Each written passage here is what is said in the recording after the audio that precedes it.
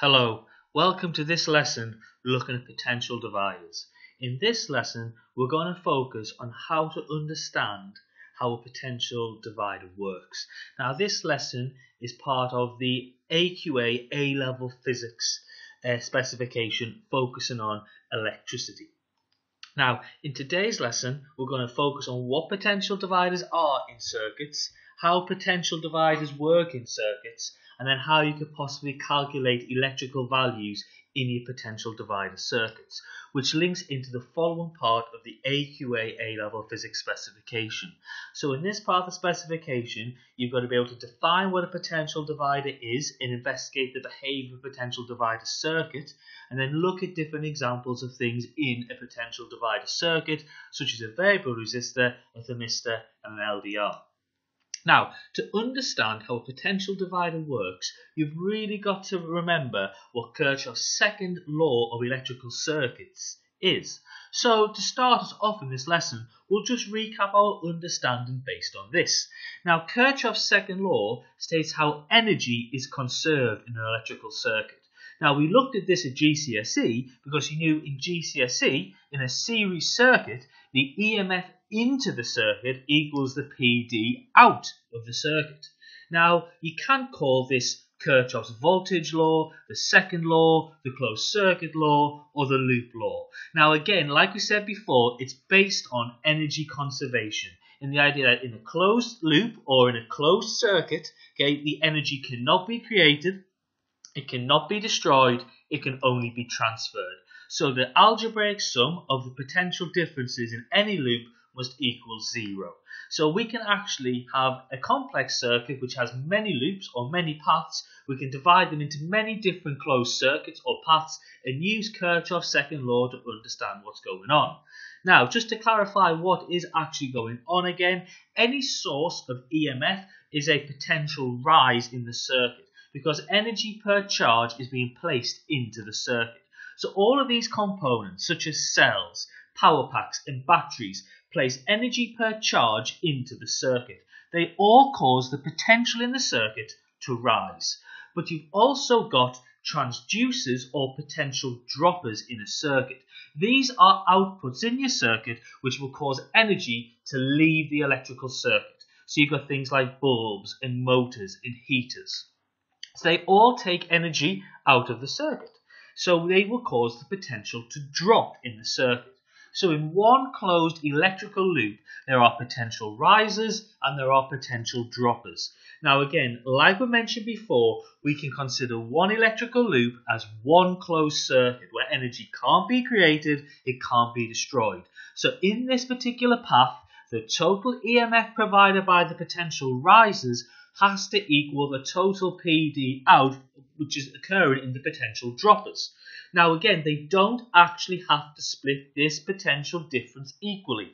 That will only occur when each device has the same resistance, because the potential difference across a device is directly proportional to the resistance of that particular device. So in this example, on the screen in front of us, the bulb on the left-hand side has double the resistance of the bulb on the right-hand side, so therefore it will take double the potential difference, but the two values of the bulbs added up must equal the EMF of the power source. And again, in this particular example, okay, the bulb on the left has 3 times as much resistance as the bulb on the right, so we'll take 3 times as much potential difference as the bulb on the right, but the two numbers added together have to equal the EMF provided by the cell, which in this example is 12 volts. Now, to work out how this split would be, as a bit of a maths tip, you work out the proportion of resistance found on each side, then use that to find the split. So, for example, you'd work out the total resistance. So, in this case, it will be 30 plus 10, which is 40 ohms. You then find the proportion each output will take. So, the bulb on the left will take 30 out of 40, or 3/4, and the bulb on the right will take 10 out of 40, or 1/4. You then, to find the potential difference in each output, multiply the EMF by the proportion at each output.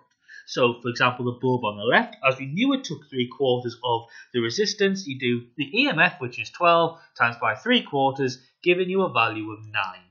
Okay, now just to have a logic check, the EMF in should always equal the PD out in one loop, and the higher the resistance of the output, the higher the potential difference. So, number one, the two values added up will sum to equal the EMF of the source, and the value on the left has 3 times as much resistance, so 3 times as much potential difference. Now again, just remember that this is only true for a DC circuit and not an AC circuit like a transformer. Now, obviously we can take these laws and apply them to different contexts. So the first idea is we assume that for 2 or more components in series, the total potential difference across the components is equal to the sum of the potential differences across each component.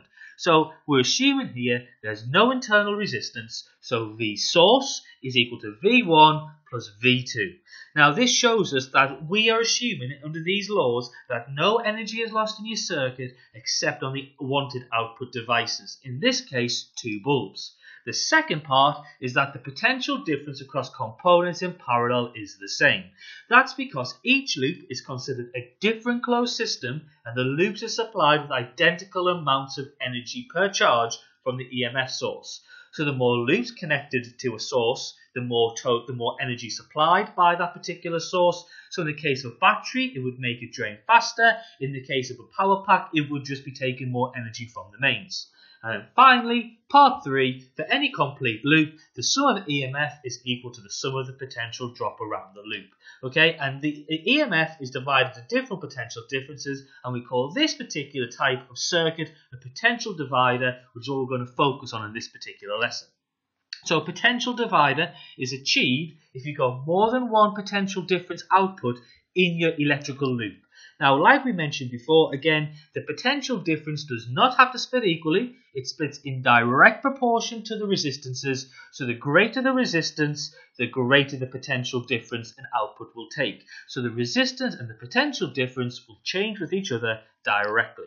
So just to clarify, before we move on to focusing on potential differences, dividers, my apologies, what are the 3 parts of Kirchhoff's second law? Part 1, for 2 or more components in series, the total potential difference across the components is equal to the sum of the potential differences across each component. Part 2, the potential difference across a component in parallel will be the same.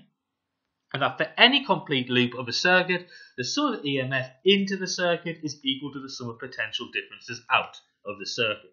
Now we can use that particular law to produce an important type of electrical circuit. So, like we mentioned before, if you have 2 or more outputs in series with each other on the same electrical path, on the same electrical loop, the potential difference will split, okay, from the source between those outputs. So we call these outputs transducers, and this type of circuit is a potential divider. Why is it called a potential divider? Well, it's called a potential divider because you are literally dividing the potential, the energy provided from the source between more than one output. So fundamentally, a potential divider is produced when there is more than one output found in a series electrical circuit or in a single loop or a single path. So in these circuits, the overall potential difference out has been split between the different outputs. Okay, so the EMF supply is being split between your different outputs. Now, therefore, you will need at least 2 transducers, whether that be bulbs, resistors, LDRs, thermistors, variable resistors, okay, and a voltage source like a power pack or a cell or a battery for your circuit. Now, the potential difference across one of the resistors is going to be defined as the useful output voltage for the circuit, and if the resistors are not fixed, this will provide a circuit which is given a variable useful output voltage, which can be used in things like dimmer switches, for example. So we're going to focus on the mathematics behind a potential divider electrical circuit. So just to clarify, from the previous Kirchhoff's laws, we can state that the total energy inputted per charge into the loop must equal the total energy per charge out of the loop. So total EMF in equals total PD out. Now, this type of circuit diagram you've used in GCSE and Key Stage 3 because it's a format that allows us to show current flow easily. So current will begin at one terminal, move around the circuit and terminate at the other terminal. However, in these potential divider circuits, we're not focusing too much on the current flow, we're focusing on the potential difference / EMF. So it's actually easier to draw these circuits in another format. Okay, so we can write it in this particular format. So it's just the same circuit, it's two bulbs in series with a voltage source, okay, but instead of drawing it as a loop, which can easily show current in a circuit, we can draw a circuit in terms of rails, which allows us to see an energy transfer in the circuit. Now, each rail in the circuit has a different potential difference or potential level associated with it. So, for example, the top rail could have a potential of 10 volts and the bottom rail could have a potential of 0 volts. Now, this notation is used to easily express the potential difference or the potential change in an electrical circuit. Now, both notations, both the loop and the rail notation, can be used in drawing your electrical circuits. Use the rail notation when you want to consider the potential differences, and then use the loop notation when you want to consider the current flow. Now, we will always consider the rail at the top to be the input EMF. This is the EMF of the source. So, for example, if you set your power pack to 12 volts, the value on the top rail would be 12 volts. So it shows the potential rises in the circuit, so it shows the energy per charge entering the circuit. Now, the bottom rail is the potential difference at the end of the circuit. Now, it's after the potential droppers have been in the circuit.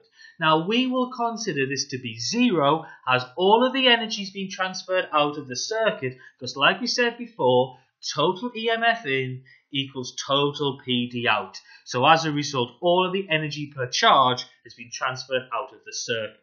So, in this notation, we could put 12 volts on the top and 0 volts on the bottom rail. Now, rails are drawn in between each output in the circuit, and the difference between two rails shows your potential difference of that particular output on that rail. So you can see here the difference between the top rail and the middle rail will be the potential difference of output 1. Now, this can be done as each output transfers energy per charge out of the circuit, changing the potential difference in the circuit.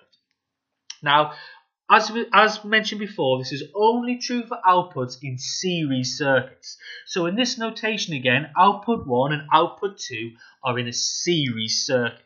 Now, if outputs are found on the same rail, they must be parallel. So in this notation, output 2 and 3 are parallel with each other, but they're in series with output 1. We know output 2 and output 3 are in parallel because they are drawn on the same rail. Now, this makes sense because you've learned this previously, that outputs in parallel have the same potential difference, so it makes sense to draw them on the same rail because each rail has the same potential difference. So to clarify, the difference between the top rail and the middle rail drawn is the output potential difference for output 1, but the difference between the middle rail and the bottom rail is the output potential difference for output 2. Now, we've learned this before from Kirchhoff's laws that EMF into the circuit equals PD out of the circuit, so V in must equal V1 plus V2. Now, in this notation, we tend to state that the lower output rail is the useful output of the circuit. So in this notation, V2 will be the useful output voltage and V1 will be the wasted output voltage. Now, in electrical engineering, we can call the useful output the output of the electrical circuit, so we give it the notation V out. So in theory now, V in equals V1 plus V out. Now, as we mentioned before, okay, because it's a DC electrical circuit, Kirchhoff's laws still apply, so the potential difference of V1 and V out will be split in proportion to their resistances. So, for example, if V1 has double the resistance of V out, So therefore, it will take double the potential difference, but the two numbers will still have to add to give V in. And in this example, V out has 3 times as much resistance, so I'll have 3 times as much potential difference as V1, but the two numbers must still add up to equal V in. And in this example, V out has 4 times as much resistance than V1, so we'll take 4 times as much potential difference as V1, but the two numbers still have to add up to equal the total EMF in. So this shows us that in a potential divider circuit, the greater the resistance over the useful output, the greater the potential difference of the useful output, so it increases the efficiency of the electrical circuit because more of the energy, more of the voltage is going to the useful output as opposed to the wasted output. Now we can use a potential divider to achieve either a useful output of 0 or the EMF value in an electrical circuit. Because if the resistance of the useful is much larger than the resistance of the wasted output, then it's going to take nearly all of the EMF from the circuit. So therefore, because it's got most of the resistance, it will gain most of the EMF, so it can approximate V out to be the EMF. But that makes the circuit very efficient. But on the converse, okay, if R1, if the resistance of the wasted output was much larger than the resistance of the useful output, then basically none of the resistance can be found on the useful, so we'll gain none of the EMF, so we can approximate V out in this example to be 0 volts. So that makes the circuit have a very low efficiency. Now, remember, okay, as there is always a wasted output, the PD will always be smaller than the EMF for the useful output. So the wasted output will always have some proportion of resistance, so we'll always have some proportion of the EMF. So you're never truly going to ever get 100% efficiency in a potential divider circuit. Now we can express this mathematically by using the equation which is known as the potential divider equation, which is V out, which is the useful output voltage, is V in, the EMF of the source, times by R2 over R1 plus R2.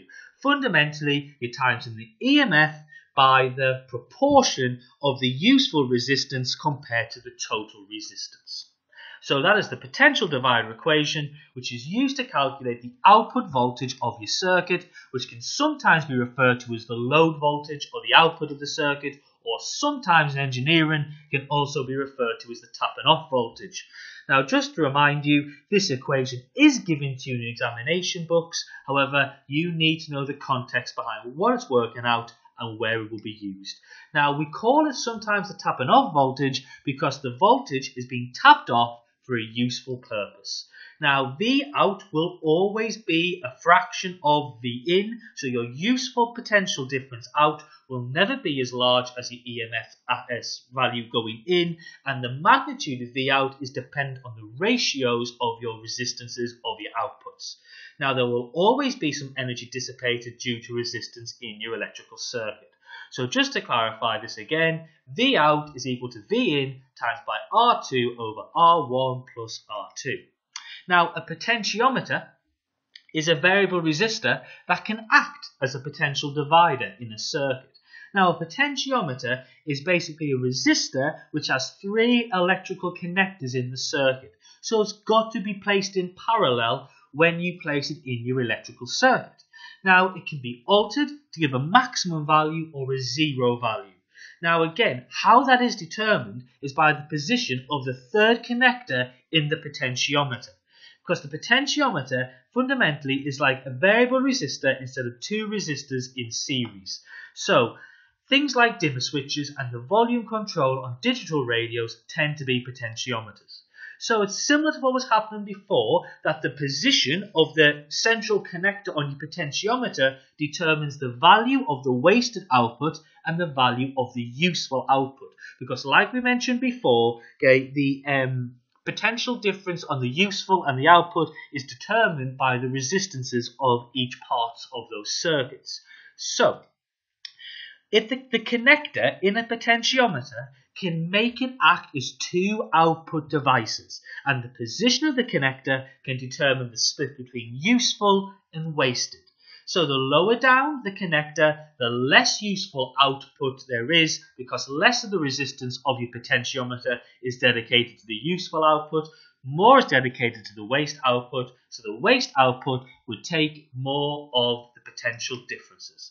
So if you put your potentiometer in a circuit and you put the connector all the way to the bottom of the potentiometer, well then there'll be no useful output because all of the resistance will be used on the wasted output. So as a result, you're getting 0 volts as the useful voltage out. So that's how a potentiometer can achieve 0 volts when taking a measurement in an electrical circuit. But on the converse, if you place the connector at the top of the potentiometer, none of the resistance is being used for the wasted output, so all of the resistance being used for the useful output. So the out is in fact the EMF of the source, so therefore the potentiometer can achieve the complete EMF value in the circuit. Now, finally, one other use we can have for a potential divider is carrying out something called loading a potential divider. Now, loading a potential divider is when you place outputs in parallel on the useful branch. Now, remember, when you put things on the same rail, okay, that means they are in parallel. So in this example, R2 and R3 are in parallel with each other because they're on the same rail. Now, remember, okay, that the greater the number of useful outputs in parallel, the more loaded a potential divider is. But let's take this through to its fundamental conclusion, because we know that the potential difference across the useful and the wasted outputs is determined by the resistances of those particular rails or outputs. So, if we put devices in parallel with each other, we can work out the equivalent resistance of the output rail using the parallel resistors equation covered earlier in the course. But if you fundamentally remember, the parallel resistors equation is 1 over R total equals 1 over R1 plus 1 over R2 plus 1 over Rn, okay, until you reach how many resistors you got in parallel. Now, when you add resistors in parallel, the equivalent resistance decreases. The equivalent resistance decreases because there are more paths for the mobile charge carriers to flow down, so there's less chance of a collision, lowering your equivalent resistance. So when you load a potential divider, you place more outputs on the useful rail as a parallel, so the resistance of the useful output rail will go down. So what that means is, because resistance and potential difference is directly proportional, that if the resistance of the rail has gone down, well, the potential difference of the rail will go down. So therefore, there is less potential difference being dedicated to the useful output of the circuit. So when you load your potential divider, there'll be a lower equivalent resistance across the rail, meaning Vout will decrease because the resistance and PD are in direct proportion. So the more devices in the output, the more loaded the potential divider, the lower the useful output potential difference, the lower the tapping off voltage, the lower the efficiency of the device. Now, obviously, this trend only occurs if the two outputs in parallel have approximately the same resistance. So in this example, if R2 and R3 are approximately the same, if one of the outputs has a much smaller resistance, well, that value will dominate the equivalent resistance because, as you know, in parallel, the equivalent resistance must be smaller than the smallest individual resistor, so therefore it will dominate. So that's because the addition of 1 over R will be a small effect if 1R is much larger than the other R. So, for example, doing 1 over 100 plus 1 over 10, well, 1 over 100 is going to be a small factor when you're working it through because it's a much smaller number.